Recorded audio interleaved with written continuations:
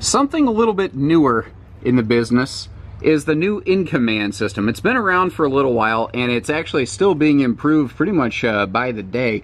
But it's something that you're going to find on products that are, you know, built with a little extra attention to detail on wiring. InCommand is made by the good folks at ASA Electronics, and as far as I can tell, they're basically like the MORryde of you know, electrical things.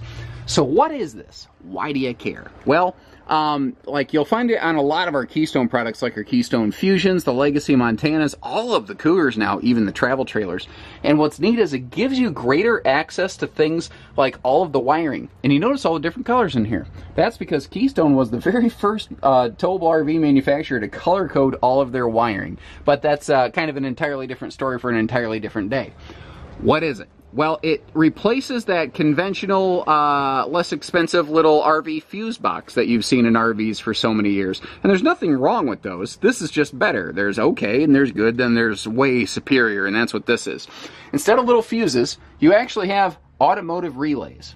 And what I like about these is, like here at Haylett RV, we are the only registered RV service facility within like several counties. But there are 41 licensed automotive repair centers in just this county alone. So the chances of you getting new relays like this at any auto parts store are greater, and the chances of these failing are far less. Now, so it gives us easier serviceability, and it gives us easier self-serviceability right here, but let's say, hypothetically, that really nice, fancy digital touchscreen that they have inside, let's say something goes wrong with that. Like, it's really neat when it's working, and I have yet to see one actually fail in a year and a half, but let's say hypothetically it did. Or maybe somebody had a bad day, or there's a bad game on TV and somebody throws a drink and it hits the control panel. I don't know, but hypothetically, if your touchscreen control panel is just flat out jacked up, what you can do, you can come out here, you can choose which slide, which jack, which awning you want to operate, and you can open and close it, so you still have a physical switch that you can touch to override this. And the other benefit of this here is that it also has mobile integration. You can get the free app, the InCommand app for your phone, and anything that you can do off that control panel, you can actually do right from your phone. So it accomplishes, it solves a lot of challenges other things would have.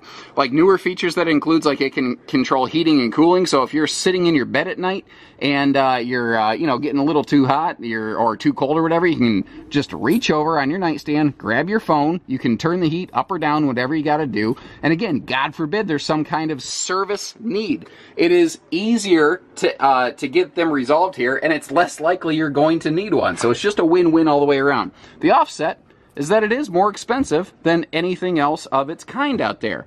But that's the difference between good, better, best. From a feature perspective, this is superior. From a price point perspective, it is inferior in that regard. So it's up to you folks to decide, is it worth it to you, and how much does that extra peace of mind matter?